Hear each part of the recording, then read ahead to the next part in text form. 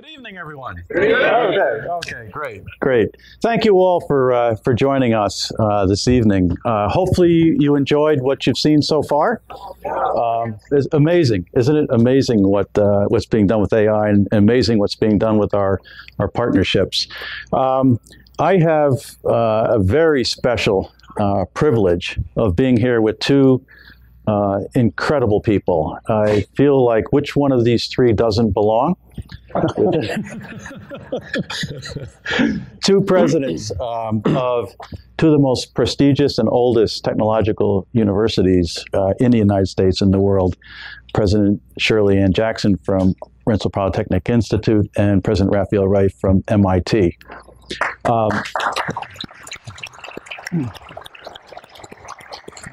I thought about reading their CVs, but I said, no, we'd be here all night if I did that, because each one of them is yay thick with the recognition and awards they've gotten. But I thought I would just, rather than do that, just tell a quick story about something these two incredible people have in common.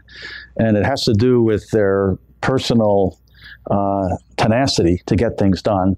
And I'll start with President Jackson and tell the story of when I called her one day and said, you know, I think we ought to think about putting maybe a supercomputer at RPI of this scale.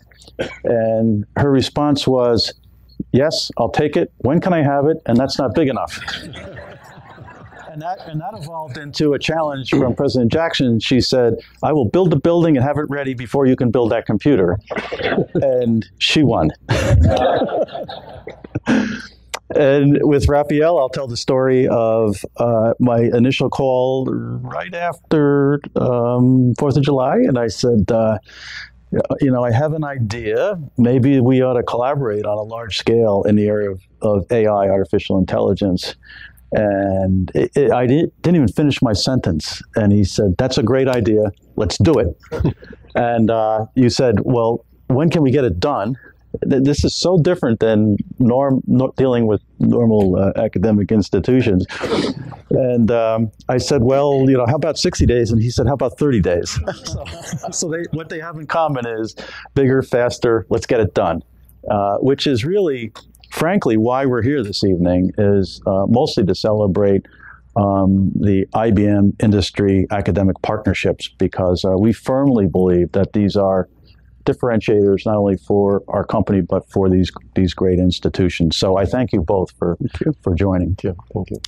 Now I will also tell you that each one said, please ask the other one the tough questions. So I decided to be safe, I'll ask you both the same questions to get on with this.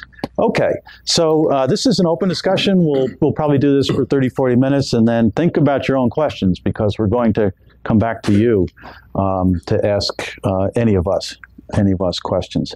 So President Jackson, I'll start with you, which is the field of AI is artificial intelligence. Has been around for a long time. You know, I know in our research labs in the 50s and 60s, we were building computers to try to play checkers, and then we built a machine to play chess, and then we built Watson. But there's been, you know, these cycles of trying to make AI work and do something. Why now? What is different now that says this isn't just a passing fad? The things these folks saw outside, this is the real deal. Well, as you know, things have kind of gone in fits and starts. You know, the term artificial intelligence was really coined back in the 50s, I think around 1956. I won't tell you whether I was here or not at that time. But in a sense, one could say it overpromised and underdelivered. That's right. But I think things have changed because of a couple of factors. First, fundamental advances in artificial intelligence, deep learning, things that have affected things on the perceptual level, whether you're talking, you know, computer vision, speech recognition, or you know, image processing, natural language processing, and things on what you might call the associative level, where you know, one is able to take data from heterogeneous sources in various forms and be able to create, as you well know, ontologies and knowledge graphs and networks to be able to discern patterns and learn things from complex data sets. And that with the deep learning that allows one to take data from sensors, and with the advent of the Internet of Things, or what I prefer to say, the intelligent Internet of intelligent things, as one thinks about edge computing and the like, you now have the situation where there's real progress, and people are even now beginning to put the ability to reason into agents. And that, and juxtaposed with the opportunity sets that have to do with human health and welfare, with national security, global security, with challenges with climate and climate change and so on, then I think this is the moment. And I think that's where we are, Mr. Real. Yeah. Rafael, what's your view on that? I mean, some of the very earliest work was actually. Well, I'm going to try to get these two to disagree on something. Some of the earliest work on AI was done at MIT, and famous for that. And so, what is the momentum now at MIT and some of your other partners around AI? Yeah. Just two things before I start. First of all, I'm grateful to be invited. I'm delighted by the partnership we have with IBM, and Jonah, we owe you for that phone call. But I also want to say that I'm just thrilled to be here, sitting in front of you with Shirley Jackson. She's someone that I have admired all my career. I don't know whether you know, but she's an MIT heroine. If you go and walk the MIT corridors, the Infinite Corridor, you'll find there is a wall dedicated to her. And someone we admire, and I have admired her all my life. And my role each time I appear with her in any event is to introduce her. And then I sit down. This is the first time that I'm with her in front of you. So I'm delighted to be here. On your question, I agree with you. Let me just interject. It's a mutual admiration.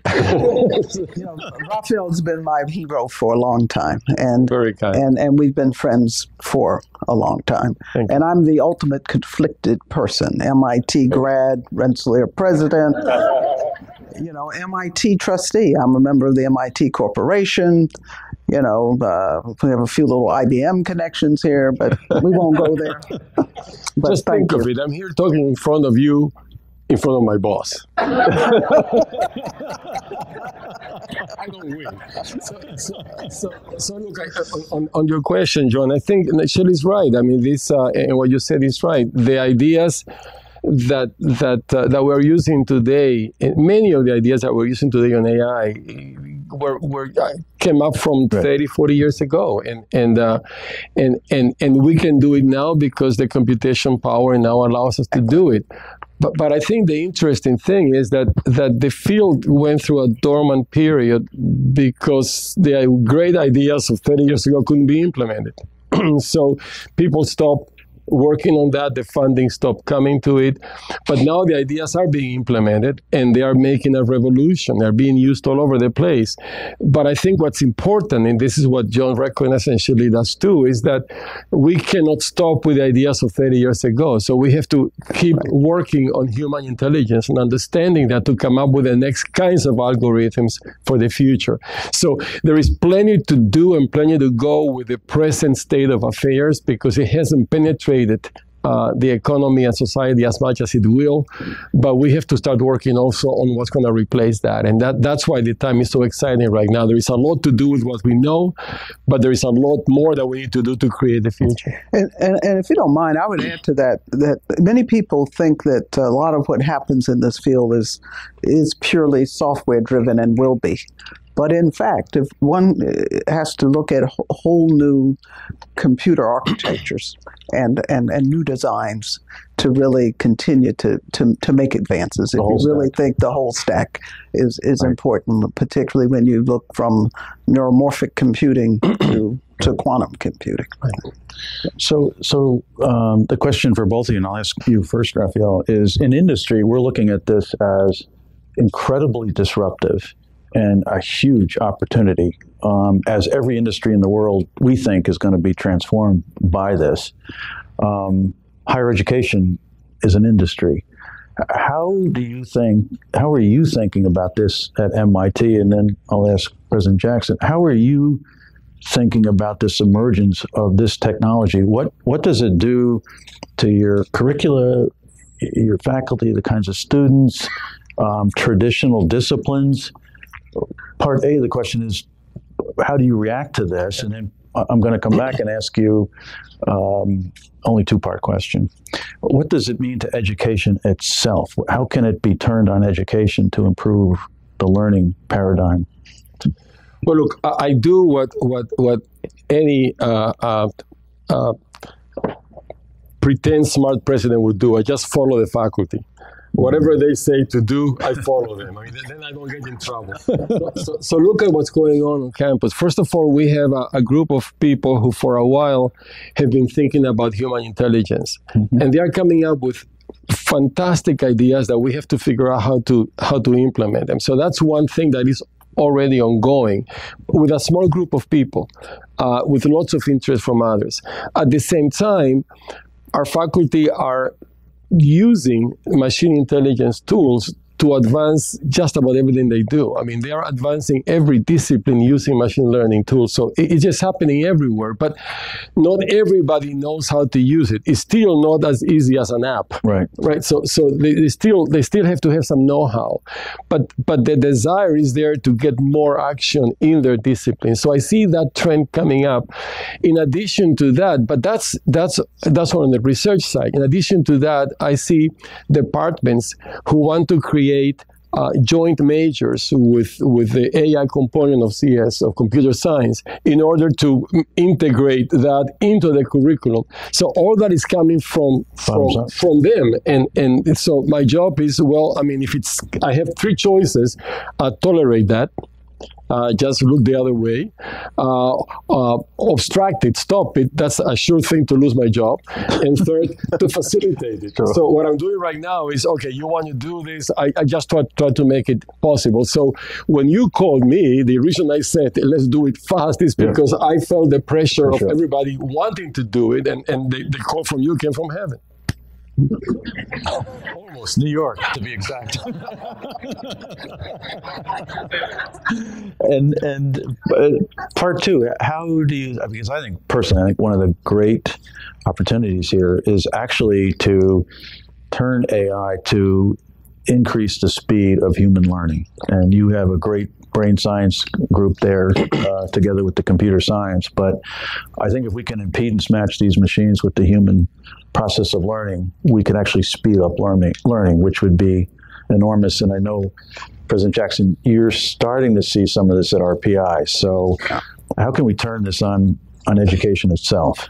Well, we have two groups, all from the neuroscience group. You know, one is trying to replicate human intelligence so that we can figure out how to build machines intelligent enough to work with us. And that's the one that I was referring to. Mm-hmm. But there are labs in the same area, in the same building. There are other people who are actually learning, doing research to learn how humans learn. It's a research on learning how to learn. How do children learn? I mean, how do they do the things they do so quickly? And in so doing, we're now using, on the education part, we're using what we learned from that research to teach us how do we communicate and how do we teach, not just in the classroom, but also in online approaches. Mm-hmm. So we're using the activities in human intelligence to apply in these two domains, which are very much connected, but with different applications. Great. President Jackson, I mean, I know you are leading in the interdisciplinary. I mean, the fact that some of the best AI research is being done in MPAC, which you might want to explain, is that's a bridge across a large space. Well, let me talk about it in a couple of different ways. First of all, our faculty just finished a revision to the core curriculum. When you think about this kind of intelligence, and a lot of it relates to being able to make some sense out of complex data sets, and that's what Watson does and so forth. And so we've put into place an actual curriculum requirement for data dexterity, where students will have to take 2 required courses. One that really relates to understanding, data science, data sets and architecture, data analytics, and then a second in their major, in their field of study, where they actually do an application. And so that's actually now built into the curriculum.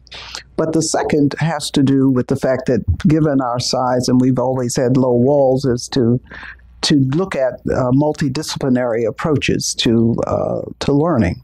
And so we are doing that, one example being our Cognitive and Immersive Systems Laboratory, where we, within the Experimental Media and Performing Arts Center, which when we built it, people thought it was purely a performance platform.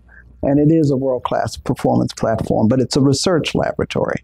And that allows us to create immersive spaces, ones that are highly censored, have unique kinds of sensors and actuators, where one can really combine, aspects of machine vision, image processing, to create really interactive, smart spaces, but not in the trivial sense, but where you actually have cooperating communities or hierarchies of cognitive agents, of artificially intelligent agents, to in fact enable and help with group learning and decision making.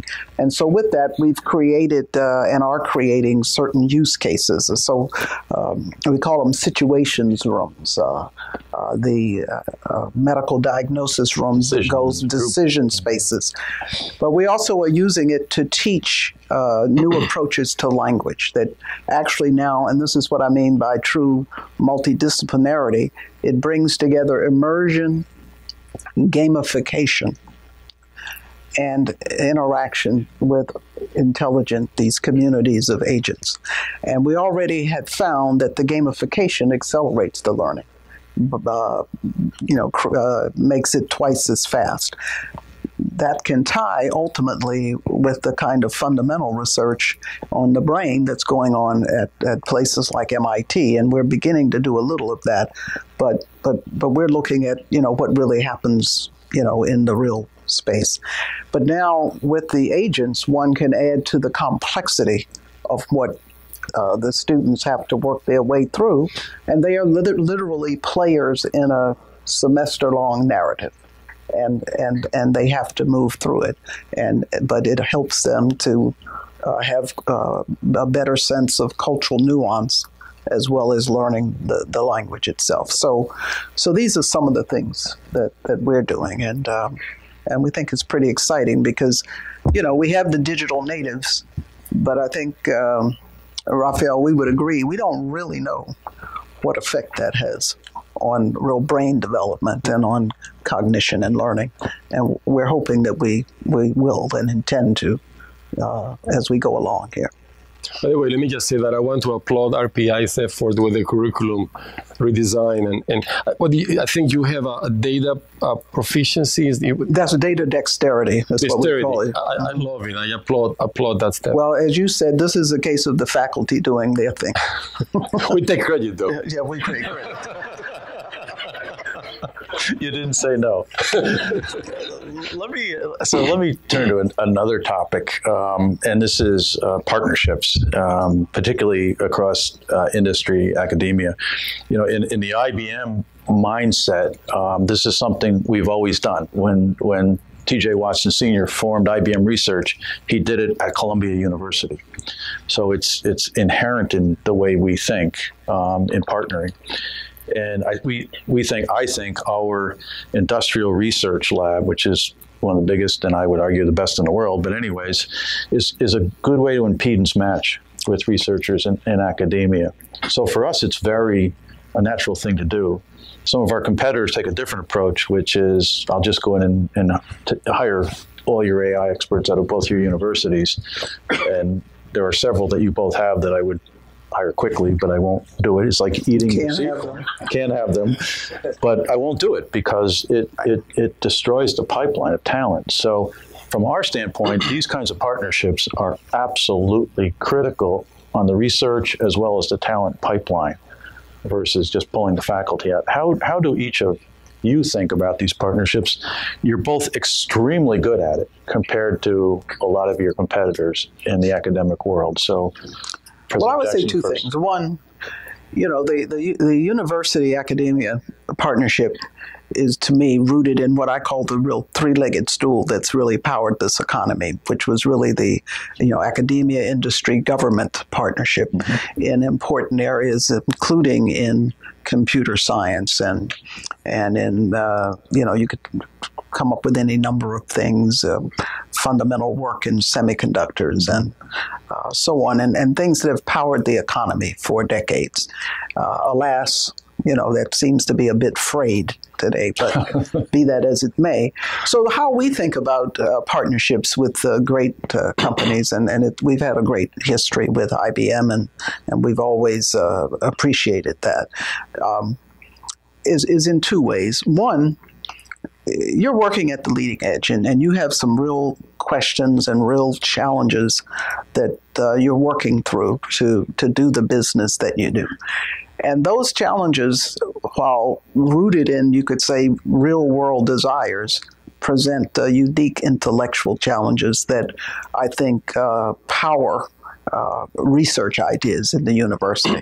Conversely, I think companies benefit from the kind of free-form research that comes out of our faculty because nobody can know. And sometimes I worry when companies say, you know, they're very kind of rigid about what they think students ought to be trained. I don't like that word, too, you know, and I think that's a mistake. And so I think you present the big challenges. People will figure out ways to address them. They'll find the fundamental questions in them, and they'll work on them. On the other hand, having that sort of you know, non-directed research is how you get real breakthroughs. And needless to say, this is all part of creating a pipeline of talent as we educate the next generations. And that's what you, in the end, benefit from. That's exactly right. People talk a good game about innovation, but there's no innovation without innovators. Right. Yeah. Well, to both of your credits, you've set a tone because many universities fear working with industry, that it's somehow going to corrupt the academic freedom. So you've set the right tone for doing this. How do you think about these partnerships? You've got many, obviously, at MIT. Well, very much the same way as Shirley. You know, I think, first of all, partnering with IBM is a no-brainer. Yes, I mean, we learn from you. I mean, it's just you know, the beauty of a company like IBM is that you know what research is. You have a very significant research budget. You are used to that, and you know how to put research and focus and come up with service and product that people want. You know how to do both. So you understand research and you know how to fine-tune it for applications. So we get to learn a great deal working with you, and that's a very ideal partnership. But in addition to that, what I can say is that there is something that we believe we offer you. I mean, the question is not so much why we want to do things with you. It's more, why do you want to do things with us? Because we benefit. You do both, and we benefit from our interaction. And I think what we can offer, RPI and MIT can offer you is just think of it for a moment the following way. Institutions like ours, like RPI and MIT, academic institutions, we refresh our personnel 25% every year. Every year, a quarter of our people leave and new people come in. That's right. IBM, thank goodness, I can't run a business that way. So you have an institution that is forever young. The average age of the students is always the same. The students every year are different. And so we offer, and each time these students come in, what they want to prove themselves. So they want to basically challenge whatever it is was there when they arrived. So you have that dynamic situation with new ideas coming in every year, challenging older ideas. And that's environment that we can offer you. So what we can offer is lots of exploratory work into possibilities of the future, which you do some of it as well. Yeah. But but at the same time, you can see these scouts going out there doing different things, and you can very quickly, first of all, if you already did it, you can tell us, don't go that way, because I've been there already, without telling us exactly what you're doing. And so that's the benefit we get by interacting with you. So our research becomes still very exploratory, but in a very, very pragmatic way. Well, this opportunity was perfect for us because we like to do this when it's a new emerging field, and the number of opportunities is much bigger than we can possibly scan. Even as big as we are, we can't possibly scan it. And I'll share with all of you, as we put these partnerships in place, you talked about the pressure from the faculty. When we put these programs in place, the ideas that emerged from both of your institutions, like overnight, was overwhelming for us.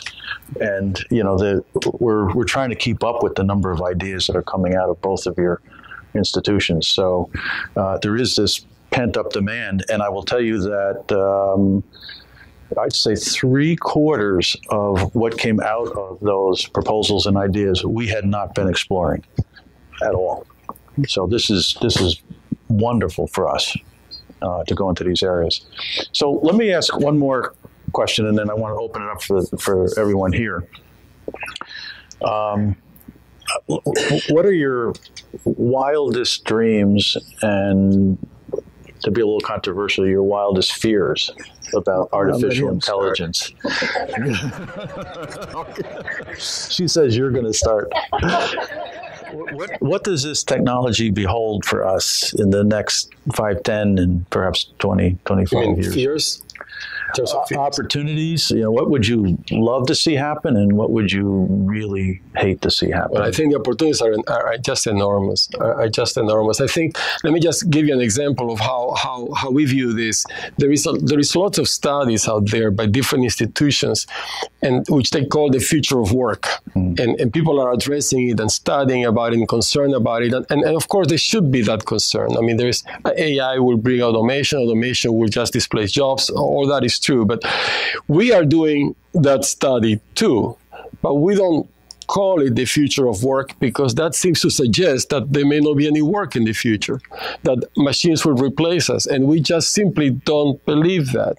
In fact, what we're calling it is the work of the future, which means there will be work, it just will be different. And I think the only situation is from the world of today and the world of 5 and 10 and 20 years from now is how are we going to be able to use machines to help us do a better job of what we're doing, but not to worry that they will replace us, because they will not. The issue is that there will be plenty of jobs, but they will be very different from today's. And we have to work with society and with the private sector to figure out how to prepare society for that transition. So the fear is that we are not doing that very well. As a society, we can worry about this, Shirley can worry about that at RPI, but it takes more than a few institutions to think about it. It's a whole ecosystem has to prepare our society for that.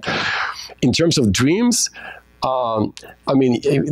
my dream is your dream, John, because you have IBM Watson right here. I think the Watson Health, what AI will do for society, but let's focus on health, will be tremendous. I think 2 areas that we're very focused on campus are medical domains in which AI will help tremendously, which is another reason why I'm so excited about our collaboration, our partnership.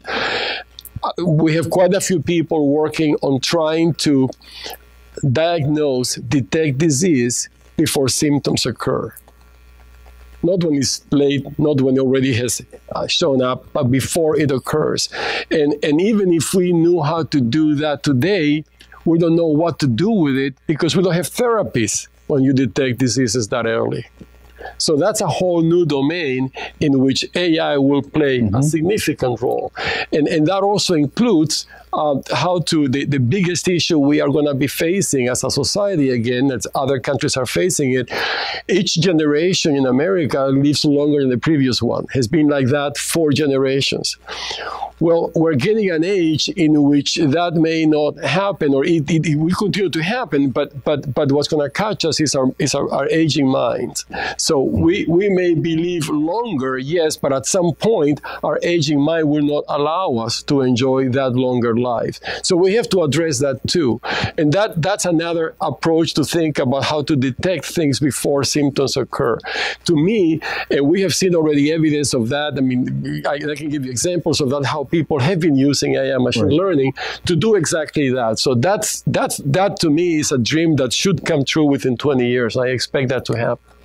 Yeah, one of the projects that we're working on in healthcare with MIT and the Broad Institute, which is a partnership between MIT and Harvard, is well, it's really MIT, is the whole issue of reoccurrence of cancer. After treatment with chemo, radiation, surgery, 80% of the time the cancer comes back. And we're now doing I think a seminal study in genomics of how those mutations are occurring. The amount of data we're collecting off of 10,000 people surpasses what you can do with anything other than AI. And the plot here is we believe that we will be able to measure and predict the mutation of every cancer cell, and therefore at time zero cut off all mutations so that there's not a reoccurrence of cancer. And I was saying to Rafael earlier, I think this problem is solvable. I think we're going to get it. I don't know exactly when, but it's the kind of partnership where you've got a lot of the capability and the sequencing capability and the world's best genomics experts, and we have one heck of a smart machine. So this is, to me, one of my dreams, is to cut off cancer reoccurrence. President Jackson. Well, I think you have to start.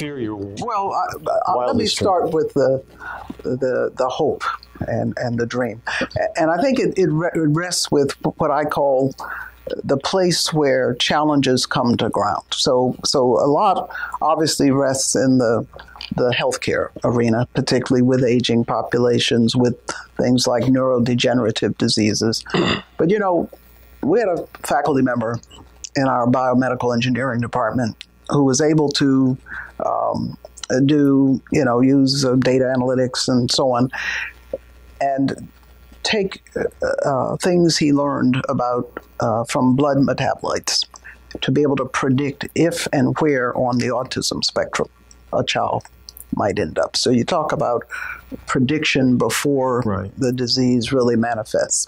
And I think those kinds of things are so important. In addition, we've had the genomics and are in the middle of it still, the genomics revolution. But, humans are complex. So the whole issue of the microbiome, and how it intersects with the larger environment is something I think, and how that manifests in terms of genetic changes, mutations, I don't think we really understand. And so that's going to take a lot of computational power, not just in the punch and crunch sense, but in the sense of the application of powerful AI techniques and so on.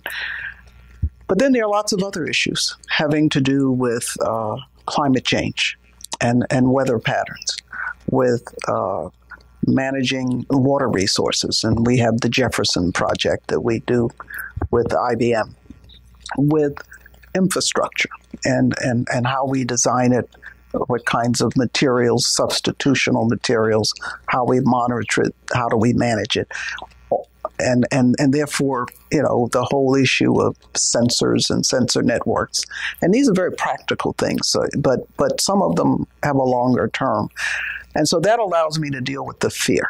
So my fear has to do with fear itself, meaning that people are so worried about what may happen in terms of job displacement, about, the power of, an intelligent, artificially intelligent entity or entities, that it can stop societal acceptance of where we need to go. And all technologies sit on a knife edge, and it really is a function of what we do with them. and how we educate students from an ethical perspective as well. But in the end, I actually think, because it's always hard to predict, there's going to be an explosion of new types of things that people will do. And that's where the jobs will come from. There's always been, advances with manufacturing, for instance, and you displace jobs, but other things come to being. And so I think our discussion has to focus on where our greatest challenges are. And you've talked a lot about things in healthcare, but you can look across a broader fruited plain. And that's where the applications and the advances in these technologies can make a difference. And because that's how we live and where we live, then that's where the jobs will be. So it's my thought. I absolutely agree. And one of the projects that's got me most excited is some of the work that you're doing at Rensselaer in these immersive environments and how learning seems to be being accelerated when this man-machine interface is optimized at scale. And if we can do that and accelerate human learning at anything like the speed these machines are learning, this is a big paradigm shift. Okay, let me open it up. I'm sure you know. I've got them warmed up. They're all yours. I think we might have a couple of mics in the aisle. If not, just speak up. But there are a couple of mics. So give it 1 minute. Paul, you want, or whoever gets it first will. Paul? So thanks so much. I actually have a question about artificial intelligence and not about healthcare. But we're very bad at as a society, at understanding risk. People focus on airplane crashes and Chinese space stations falling out of the sky and things that are very unlikely to be, but are big headline events. So in that context, we have a societal problem with artificial intelligence. We know that today we don't have a car that's capable of autonomous driving. We know that in the future, there are going to be cars that are far better than human beings at autonomous driving. How do we get from here to there without shutting down the program someone has been killed now, but it's going to happen again and again. But as it turns out, in the end, the cars are going to kill far fewer people with computers driving them than people driving them. But how do we as a society figure that out and let it happen? Let machines actually have the opportunity to be better than us. Well, I think it's a question of how the challenge is framed. And, as you know, on the way to the moon, people died, and even after we went, people died. But people were very motivated by exploring space, both in the sense of increasing human understanding, but also the grand challenge it represented. And I think it requires a national conversation and leadership to have people understand the grand challenge. People need things to look to. And so we tend to get caught today in every little thing. And so Ron McNair, who died in the Space Shuttle Challenger event and actually was a friend of mine and a Ph.D. graduate from MIT, and he came in and was kind of my protege in a way, always told me that he knew he was pressing the edge of the envelope in being an astronaut. But when he got up into space, it allowed him to see how small the world really is. And that was transformative for him in his life. But he nonetheless felt it was so important to do that. And he was inspired by that challenge even before he went into space. And so we've got to be able to start talking in a larger way. I mean, that sounds trivial, but and then the real issue about risk is, and I was chairman of the Nuclear Regulatory Commission, so I have to think about it all the time. that risk is a convolution of probability and consequence, and there are things that have very small probability but can have huge consequence. But there are things that have larger probability, but the consequence is not so great. So the question becomes, helping people to understand that. And so rather than play into the people's concerns, I think we have to try to, those of us who understand it better, need to shift the conversation. That's all. That's my thought. Oh, I have nothing to add. That's a not only a great answer, but a beautiful answer as well. Yes. So you talk about interdisciplinary. So you talked about interdisciplinary education, which is, of course, very important. And AI is not a field that's exactly a walk in the park. You need to have a number of years of schooling. And yet what I see is students coming out of college with a lot of loans, and then they get very attractive offers from people like IBM and a number of other people we won't mention, and they don't go to grad school. So to do interdisciplinary work, you need more than one discipline. You need to go further. How do we keep the pipeline going?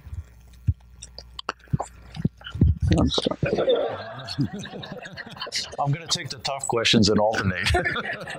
Rafael, you want to take a crack at that one? Yeah, that's a difficult question. Yeah. That's a difficult question. I think in many ways, American institutions of higher education have benefited from immigration, from grad students from abroad, because the pipeline has been trying for quite a while. And there is some risk and dangers that come to that with that approach. But even that's being challenged right now with the new narrative from Washington. So I think we have an issue there, but I don't have a solution for it. Shirley does. Well, the truth be told, in a way, Rafael and I are in unfair positions in that the graduates of our institutions tend to do well economically, whether they, go to work for the IBMs of the world or they become entrepreneurs. But our graduates go across a range of professions, including public service and the military and so forth. And so we think we educate our students to be able to handle it, but it is a national problem that doesn't have an easy answer. But again, and this may sound more abstract than I mean it, but we do have to have a national conversation about what the value of higher education is, because it's not exactly easy and cheap to have the kind of faculty that Rafael has at MIT or that we have at Rensselaer. It's an expensive education, but I also happen to believe that liberal arts education has an important role. And so if we then value something as a society, we need to support it. Because, for instance, many of our great public universities are having a tough time because people won't fund it, the legislatures. But the legislatures are reflective of us. And then there are those with the private universities that won't support them. Now, if the university happens to have a large endowment already, that's a good thing. But if they don't, and people don't see that, that it is a worthwhile thing to support, then we end up in a similar kind of situation. So it's not a question that one can answer just in one spot. It has to do with our whole value system about how we see higher education, because it does have to get paid for. And it can't and shouldn't all come from a tuition charge. But at the same time, the support has to come from a broader frame. Now, the truth be told, however, for most universities and most major universities, and that includes ours, the price is not the cost. And so that gets offset with financial aid and other things. And so, but it still relates back to this question of our fundamental values about the value of higher education. But be that as it may, our graduates, they go off and they do work. They certainly will go work for the IBMs and the Googles and the so on, but they also work across a much broader frame and contribute to society in a range of ways. Yeah, I would just add, from the industry standpoint, and in a sense, we're the customer of the products, is we're less interested in what's their terminal degree. Did they go into grad school or what specific discipline? We're more interested in, out of these two institutions, they get one heck of a base of understanding.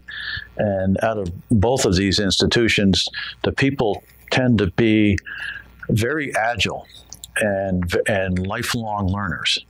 And I can relate to that. I mean, what I do today is totally different than what I did 2 years ago, and it's a heck of a lot different than what I did starting in IBM in 1980 out of Rensselaer. So with the right foundational education, interdisciplinary capabilities, that base is more important than actually the specifics of what they do and what they end up doing over time. At more value to us. Next question. Yes. Thank you. Very interesting. The promise of AI, especially in terms of solving health problems or geopolitical or water and resource problems, is very exciting. But there's also the trade-off with privacy. And recently this week, of course, with Mark Zuckerberg and the Senate, you hear about the trade-off all the time with using data to customize for solutions for people, but that data can sometimes be used in bad ways. I'm curious in all of your perspectives on what's the responsibility to manage that privacy and how do we handle it in a way to get those benefits, but to also protect the individual rights. Well, I'll start that one, and then I would really like both your perspectives. At least in IBM, we have a stated policy, and we enforce this to the nines, which is your data is your data. And we will not share it with anyone else unless you let us. And we make the terms of that very visible, number one. Number two is we say, if we use artificial intelligence on your data in a decision making, we will tell you. And not only will we tell you that we're using artificial intelligence, we'll tell you what kind of artificial intelligence, and we'll tell you how that machine was trained. Because the decision or the recommendation that machine is giving to someone operating a nuclear plant or healthcare, that decision is only as good as the training. And so we will tell you that this Watson Oncology was trained by Memorial Sloan Kettering with these techniques on these data sets, and we will protect your individual data. So I think increasingly data security and privacy and fencing that data and transparency around the use of that data, simple transparency, is going to become the coin here. So my belief is that what has to happen, because you don't want to end up over-regulating here. But I think it rests in three things: disclosure, a la transparency, affirmative choice, and risk-informed decision making. Now, what do I mean by that? That people should understand what they are giving and be told, because most people are not going to necessarily have great awareness of it, what they're giving up or what is tracked or whatever. Secondly, that they get to make an affirmative choice in terms of sharing that data. And then the third is being made aware of along the lines that John discussed, of how that data is used, and therefore to be able to discern risks for themselves and or their reputations or their privacy. And that's not something that was built in from the beginning. So we're trying to backfit it. And when backfitting occurs, people try to think of legislation and regulation. And I say that as a regulator, but I always say that you have to have risk-informed regulation, that you have to have disclosure and transparency, and you have to have affirmative decision-making.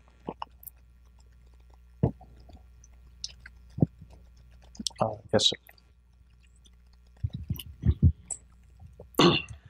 Hello. So I'm a graduate of RPI 1982, and I'm here with my lovely wife, who went to a far less prestigious institution, also went to Charles. I won't say which one. Its name begins with an H and ends with a D. But when we were dating a few years ago, You came to MIT. she works for MIT now, but went to another institution. But when we were dating in Cambridge, right around the corner from here, there was something called AI Alley. I don't know if anyone remembers AI Alley here, but it was termed that because these artificial intelligence industry companies spun up and quickly spun down, and it was just a complete bust. So, what is the one thing today that makes this next cycle of AI different? So, if you're an investor, or your kid is just graduated from college, is looking for a job, what makes this field? Why do you think it'll be successful this time around? Well, I'll answer from the industry standpoint, at least from an IBM standpoint, because we're betting the ranch on this. We're betting the ranch on this. So in our view, what's different now than at that time is, number one, I think President Jackson said, we now have the compute power to do AI. We did not have it back in those, even in the 80s. Weren't even close. In fact, when we did Watson Jeopardy, it was a pivot point because we knew exactly how much compute power we needed. And that was the exact point in time when we had it to be able to do natural language at that level. So compute power. The second is the world's data wasn't digitized back in those days.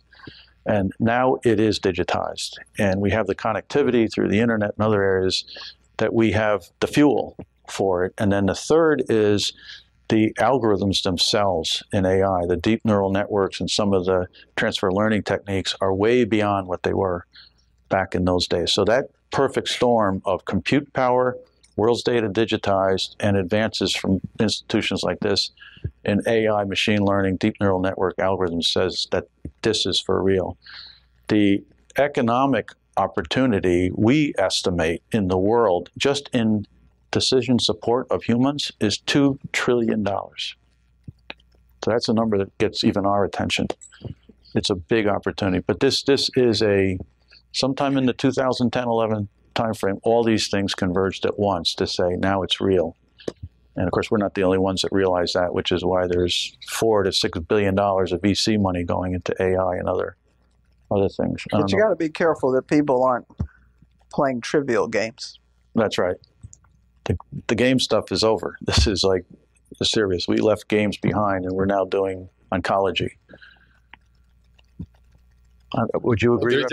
No, I agree with you. I see more hands, so I think we'll get more questions. Yes. But sir, she's going to give you a mic. Thank you. We'll sit down in no chair. Can you give us a sense on the decision making? And my question is actually maybe directed to IBM and industry in general. The decision making process in selecting which projects, AI projects, to go after, and kind of where would you like to go to next? So we have sort of two criteria. One is, and it sort of gets back to Rafael's earlier description of us, is we'll see industry problems that are big opportunities for us, where there's tremendous waste that these systems can help with, or there's tremendous opportunity to reduce errors in, cancer diagnosis or something. So we see it through an industry lens, and things that are in those industries and segments are things that we're very interested in. And then the second is more just from a pure technology. We know how to build neural networks very deep. We know how to do some level of transfer learning. But what's the next round of algorithms in machine learning or neural networks or beyond that we need? Because we're thinking about this as a, not a couple of year thing or even a 10-year thing. This is going to be a 50-year minimum journey in AI. And I need my partners here out, mowing the lawn and exploring out there before I even get there from an industry standpoint. So long-range technology and then through these industry sorts of lenses. Let's go way over in the corner. Oh, awesome. So I'll start off saying thank you. It's great to hear you guys talk about artificial intelligence in a really casual and conversations full of humor, which is great and very much appreciated. The question I have is directed towards some of the comments made about transparency and Dr. Jackson's comment on fear or fear itself. So as both institutions, and I'm an RPI grad of 2015, so only a few years out, both institutions are focusing on the cutting edge of cognition and computation. And I see that in one direction as pushing forward. But as we start to think about mitigating fear with transparency, that can only go so far with people who already know about the type of math and computation that goes into deep learning. How embedded is the perspective of equipping humans with human-in-the-loop machine learning and artificial intelligence solutions, and focusing on efforts that integrate human actions that can be automated to a large extent to support existing job functions and families? Well, one could argue that and I would say this is at the root of it. I mentioned the Cognitive and Immersive Systems Laboratory, and it is meant to do just that. It is meant to be an enhancement to human decision-making in the presence of human interaction and discussion and learning. And so the human is very much part of the whole thing. So it's not in lieu of the human, it is with the human. But it also is meant to not just be the unitary single person, but to actually be part of a group dynamic. So you're bringing people together to share their perspectives, intelligences, questions, etc. And so that's precisely what we're trying to do. Well, thank you for that question. It's a good one. In a related, and I'll ask both of you to comment on this, and it sort of is an extension of your question, which is we're now starting to get to the leading edge of ethical questions with these systems. And Rafael, there was some great work recently at MIT to show that these AI systems will develop biases depending on what data they were given. And we know, for instance, when we trained Watson for oncology, that demo you saw, we went to Memorial Sloan Kettering because we felt that was the most reliable source of training. But these machines will, like humans, develop a bias based on what data they have seen. So, a real live ethical question is, and when we start to see a bias, do we reverse bias the system? What data do we enter into the system, and who has the right to do that? So, these are questions that, like with any technology, we're just starting to get at. And I know both of you in your education and your institutions not only are pushing the technology, but the ethics and the liberal arts, and how do we think about these things? That's a huge issue, and one that we're addressing right now as well. I think, let me just make a statement that I think is pretty much universal. I think technologies or innovations reflect the values of the humans that innovate. And that means reflect the biases of the humans that innovate too. So I think you have to start with the humans. You have to start with the innovators, and these kinds of technologies have the potential of automate cars to do things that reflect the values of the person who does the automation, and that means that we have to pay a great deal of attention on how to bring that concept into the education of the future innovators. And that is the job of institutions like RPI and MIT to integrate that seamlessly in the way we educate. It's not a crash course you take. It's not something you just learn overnight. Shirley and I know very well that biases do exist, and it's very hard to unbias a piece of software. It's much easier to try to unbias the individual who's going to write that piece of software. And that's a process that has taken a long time in America, and we're not done with that yet. So it's a huge issue. But I have seen examples of how that manifests itself. And that part is the one that creates fear in me. I mean, that part is the one that I don't know how much we can educate individuals that innovate in a way that benefits society. So that's an issue that we have to pay attention to. Education is the part of the answer. That's great. I agree, but it also goes back to this gentleman's question over there. And so if you go back to the fact that the technologies or any inherent biases in them reflect the biases of the individuals who develop them, that's why it's important that for important decisions, one, you have group decision making. Two, that you bring in multiple perspectives.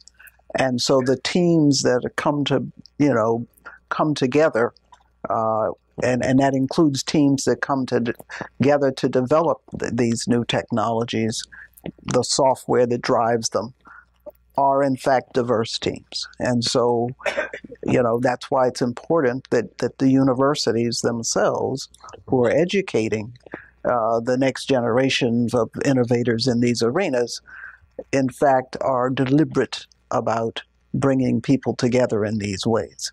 Secondly, the other piece is somewhat of a technological answer, which is we've not really developed reasoning.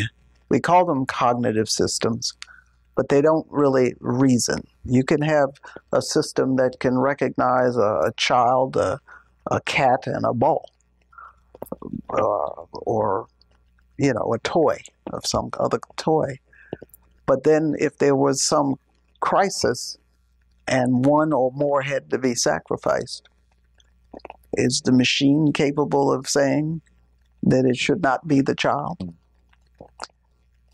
But then in another culture, it might be the cat.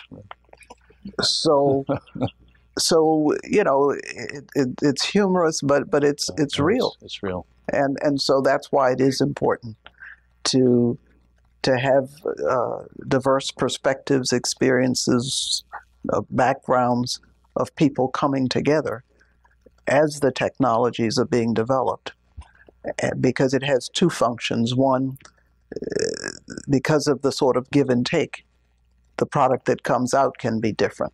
But secondly, it also helps to educate people to the fact that different people have contributions to make. Well, look, I think we could go on for quite some more time, but I want to respect everyone's time. We're going to wrap here. We're going to be open for another hour or so with the demos for anything you haven't seen. At 8:15 is the last tour or demonstration up on the third floor of the Cyber Command Center. You can see what happens when AI meets cybersecurity. We'll show you enough that it'll cause you to think, but we won't show you so much that you won't be able to sleep tonight at this hour. But please enjoy it. But I would like to ask you all to join me in thanking the two presidents for a wonderful evening. Thank you.